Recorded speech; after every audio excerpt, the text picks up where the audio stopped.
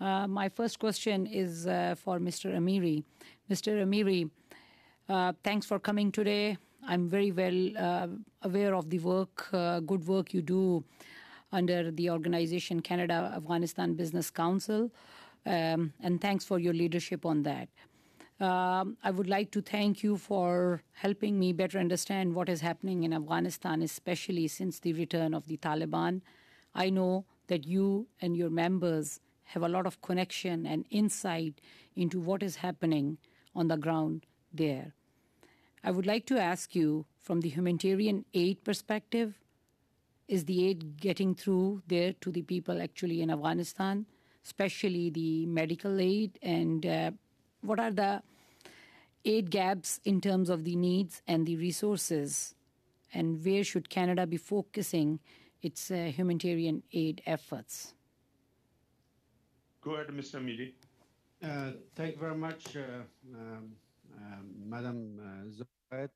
I appreciate your leadership in the community here, and a lot of Afghan refugees and new immigrants are benefiting from your support and your hard work.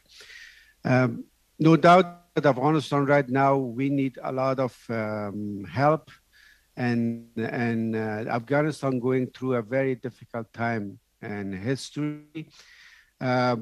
People are starving, as we know. People are selling their kids and their organs for food. I'm sorry, but we need a lot. We need a lot of help. We want the government to be able to organize and help through United Nations, because many local NGOs, unfortunately, and unfortunately, some of the neighbors haven't been delivering the assistance properly. So our hope is that United Nations will get an active role in delivering those help. No doubt that medical supplies is needed, but this winter time,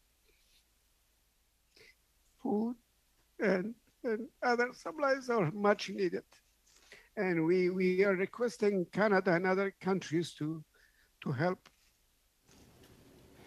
Thank you. As far as channels goes, I believe that the United Nations would be the proper channel to help, aside from some other international NGOs. Thank you.